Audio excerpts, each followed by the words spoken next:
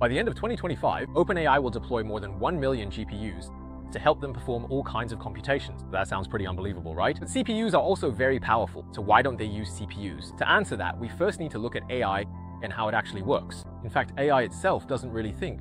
All of its understanding and responses are essentially just mathematical calculations. For example, when you input a sentence or upload a picture, AI will first convert them into numbers. These numbers represent features like shapes, colors, and even tone. Then AI uses these numbers and performs calculations with the knowledge it has previously learned. This knowledge is stored as a set of numbers called weights.